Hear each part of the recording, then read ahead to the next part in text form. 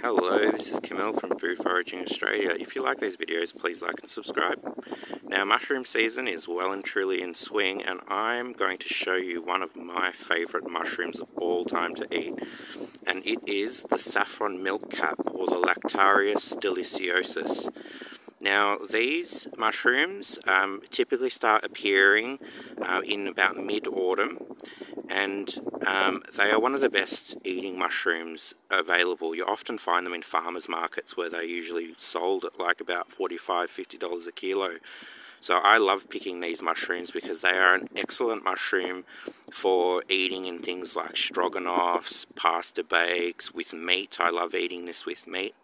And I'm going to show you how to identify them. Now, when it comes to picking mushrooms and eating them, you always need to be 100% sure what you are picking and what you are eating, and going through all of the identifying features, because it is really easy to accidentally pick a poisonous mushroom.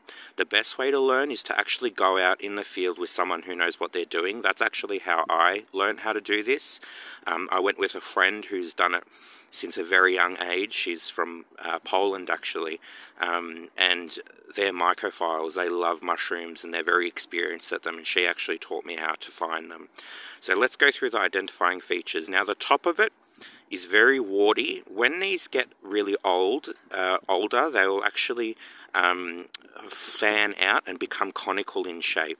The top of it is very warty, very orange, and it grows around pines. It's often referred to as a pine mushroom. So wherever there's pine trees, you'll often find these, along with another kind of edible mushroom called a Suillus bovinus, which I'll show you another time. They can often grow around the Amanita muscarias as well, which is the red, white speckled toadstool, so just be careful. So when you're picking these, once you've seen the orange top, if you pick it from the bottom and turn it upside down, that's what you'll see. Bright, vivid orange. Now, the stipe is hollow. In the adult specimens, the stipe will become hollow. This is still quite young, so it's firm. But a hollow stipe, the orange gills, and when you actually slice the gills, it will bleed a really orange saffron-coloured milk.'t why it's called Lactarius, because it has a milk in it, like an orange milk. So that's basically it. I always look for the hollow stem and also the orange milk, and that's how you'll know that it's a Lactarius Deliciosus or a Saffron Milkcap.